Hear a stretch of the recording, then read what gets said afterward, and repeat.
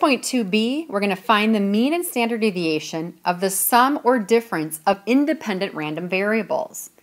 So let's go back to the El Dorado Community College. This time they've actually switched and we're looking at their downtown campus. Now at their downtown campus, you only take 3-unit classes versus in the other one we could take 1-credit courses. Here we're going to define the variable y as the number of units taken in a fall semester by a randomly selected student downtown. Here's the probability distribution. Remember, a full-time student is between 12 and 18, so if there are only 3-unit classes, the only options are 12, 15, and 18. Here's the probability associated with it. Now, they are already telling us that they found the mean of this distribution was 15 units. The standard deviation was 2.3 units. Now, they want to know if you were to randomly select one full-time student from the main campus and one full-time student from the downtown campus, how many credits could you expect them to be taking? So those two students together. Well, let's recall, by the way, the information about the main campus. Recall from the main campus we had this probability distribution here. We did compute the mean was 14.65 credits. All right, so what could we expect in this case? Well, if we take one student and the other student, what we could expect to happen is the new mean. We're going to call this S. The variable S is going to be the sum of the two. It's going to be the mean of the first student and the second student. You add them together. We could expect the mean credits to be 29.65 credits, which hopefully makes sense. So if you combine two variables together under two different probability distributions, you add their means. This seems like a real logical answer and an easy one to come up with, but I want to show you why. So let's take a look at the next slide. Remember, they called event S was the one downtown campus and the one main level campus together. So let me show you. If I did the probability distribution for the main campus from 12 to 18 credits, here's the probability of every event. And then Y is all of the combinations we could have. I could have had someone from the main campus at 12 credits and someone from the downtown with 12. Or I could have had the main was 12, downtown 15, or main was 12, downtown was 18. This right here is every single possible combination I could have had in terms of randomly picking students. So if it was, for example, 12 credits from the main campus and 12 credits from the downtown, what's going to happen is we're at 24 credits, and all I've done here, it would be this student and that student. So you would multiply. Remember, to find the independent events together, you multiply 0.25 times 0.03, we get this. If I do that for every single scenario, I'm going to get this probability distribution. So if you come in here and you compute the new mean and standard deviation, the new mean would just be 24 times this, plus 27 times this, plus 30 times this. And if you do that, what you're going to end up getting is the mean will be 29.65, which is just what we found. Now let's talk about the standard deviation. Let's use this new probability distribution, which is here and also here, and compute the standard deviation. Fine. By the way, I could do list 1, list 2 in my calc, one variable stat, and look at sigma sub x. By hand, though, just to remember, I would take the piece of data of 24 minus the mean, square it, times its new probability. Variance is 9.63. So let's just make two conclusions about the mean and the variance then. So what I've just noticed here is that the mean, all we did is we took the first mean and the second mean, we added them up, and we got it. For variance, remember sigma squared, what we did is if we take the variance of the first student and the second student and we add those up, we get 9.63, which is what we have here. So to find mean and variance, you just add the two variables together. For standard deviation, we do have to be a little careful though, and we'll address that in just a minute. So let's do the formal definition of the mean of a sum of random variables. If we have two events, x and y, and we're going to make t, which is x plus y, all you have to do to find the new mean is you add the two means together. Now, before we talk about variance, let's just review independent random events. Remember, independent means that the outcome of event X will not impact the outcome of event Y. We do need to keep this in mind when we start talking about the variance. We also can conclude about variance when you sum the independent random variables. In this case, it was very clear to see the variance of the new combined variable is the two variances added together. Do know this can be done for more than two events. If I wanted to add 3 students together, I would just do a plus the third standard or the third variance in this case. Again, you must be cautious in this case. X and Y must be independent in order to do this. If the two events are not independent, you cannot combine their variances together. Now, here's the thing you have to be very cautious of. Let's talk standard deviation. This is a very common mistake about standard deviation. What do students improperly do? What they do is they tend to find the standard deviation of variable X, the standard deviation of variable Y, and they add those two together.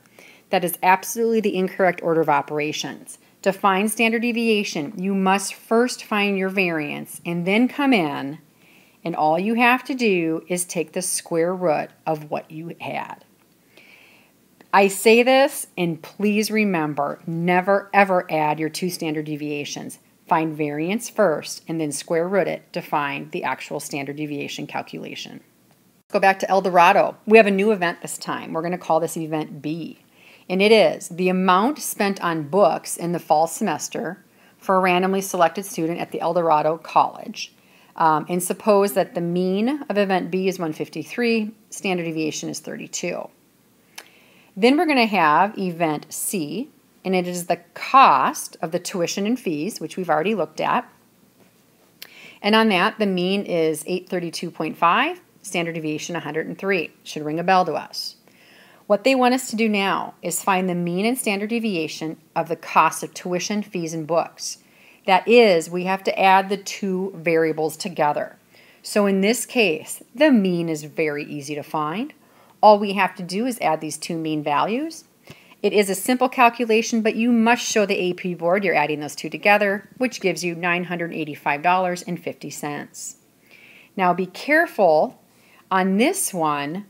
The standard deviation cannot be calculated since the cost for tuition and fees and the cost for books are not independent.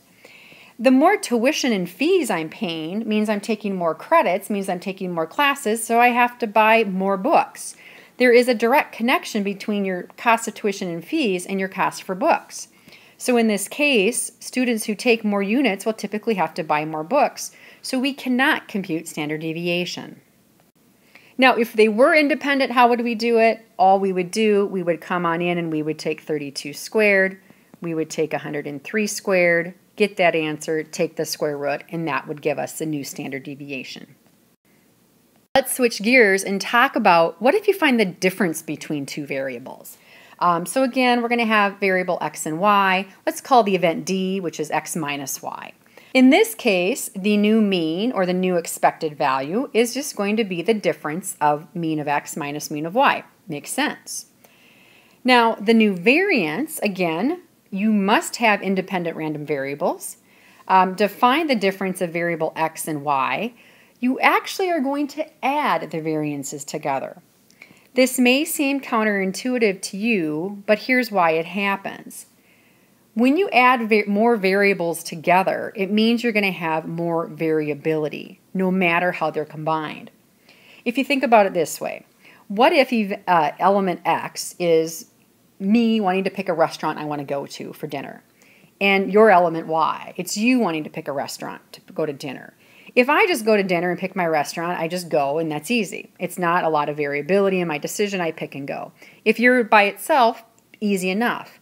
But if you combine the two of us together and we say, where should we go to dinner, we cause all this more variability where we have to discuss it.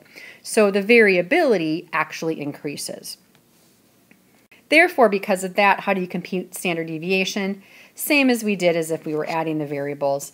Please find the variances first, take the square root, and you've got it. Let's go back to the El Dorado example. Here they say, suppose we randomly select one full-time student from each of the two campuses. Remember the downtown campus and the main campus. What are the mean and standard deviation of the difference of their tuitions? So T minus U. Keep in mind, remember the cost for the I think this was the downtown campus versus our main campus. So what we can do is find the difference. The mean's not tough. Again, it's going to be mu of t minus mu of u. You subtract it, show the work. So we're going to take the main campus minus the downtown. The mean difference is negative 92.50. What does that mean? Well, it means, on average, full-time students at the main campus pay $92.50 less in tuition than full-time students at the downtown campus. Okay, next part, find the standard deviation of the tuitions. Okay, be careful, we first must do the variances, and it's the difference, we're still going to add them. So I'm going to take the variances of each of the two schools. And to find those variances, though, I actually have to take their standard deviations first. So take this standard deviation and square it. Take this standard deviation and square it. That's what we're seeing here. Add them up. That's my variance. Now, take the square root of that. We're going to get the new standard deviation is $163. What does that mean? Well, it means that the difference in tuition for a randomly selected full-time student from each college will vary on average by about $163. So if I randomly select one student from the downtown campus and one from the main campus, no matter who I pick, on average, I'm going to be within a $163 difference that they pay in their complete tuition. Let's check your understanding on that and switch examples. Here we have a large auto dealership that keeps track of sales and lease agreements made during each hour of the day. We're going to define X as the number of cars sold and Y is the number of cars leased during the first hour of the business on a randomly selected Friday. So based on the previous records, here's the probability distributions. The cars that are sold and the probability of it happening, mean and standard deviation, and then the lease probability, mean and standard deviation. They want us to find the difference between selling your car, doing a sold car versus a leased car. So let's find the mean and interpret that in context. Again, not difficult for the mean. We're just going to take 1.1 minus the 0.7. So we could say, on average, this dealership sells 0.4 cars more than it leases during the first hour of business on Friday. We probably should just double and put the work for this calculation, which is that minus that, so we get credit. Okay, compute the standard deviation of the difference, assuming X and Y are independent. So that's important to know. To do that, standard deviation is just going to be taking each of their current standard deviations, squaring them to get their variances, adding them up, and taking the square root. So standard deviation is 1.14. Here's a great review question. The dealership's manager receives a $500 bonus for each car sold and a $300 bonus for each car leased. Find the mean and standard deviation of the difference of the manager's bonuses for this. Okay, fine, we can do that. Let's first apply this transformation of multiplying by the data. So remember, for that, when you multiply, we're going to take the mean and the standard deviation of when I was selling the car, which is right here, and we multiply that by 500. And we have to take the mean and standard deviation of the leasing and multiply that by the 300. So that will give us the new values for that. And then what we can do is compute the difference. So we're kind of combining multiplying by a constant, now finding the difference in variables. So the mean difference is this mean minus this mean. So if we subtract those, we get $340. The standard deviations difference, be careful, we're going to take this standard deviation and square it, which is right here. We're going to take this standard deviation and square it. We add those two together for the variance, take the square root, and we get the standard deviation, $509.09. This is really an excellent problem because it brings together both adding variables and both multiplying to single variables. Now let's conclude with this. Combining normal random variables, which is what we've been doing. We've talked about center and spread with the mean and standard deviation. What about the shape? Any sum or difference of independent, normal random variables is also normally distributed. This is just a given assumption. Let me show you why. Here is variable x and variable y. This is their probability distributions, which they both are approximately normal. Now, if I were to look at the sum of combining these two variables together, the sum we're going to get, and I'm going to show you this picture right here. This is the sum. When we combine them together, this distribution looks approximately normal. The center, we would just take the center of these two distributions and add them together. Again, to find the standard deviation, we're going to take standard deviation squared plus standard deviation squared, take the square root to get our new standard deviation.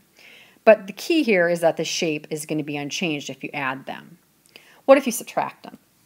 Well, if we subtract the two variables and find the difference, here's what this distribution looks like. It looks normal. It's again approximately normal. We can absolutely find the mean and we can absolutely find the standard deviation.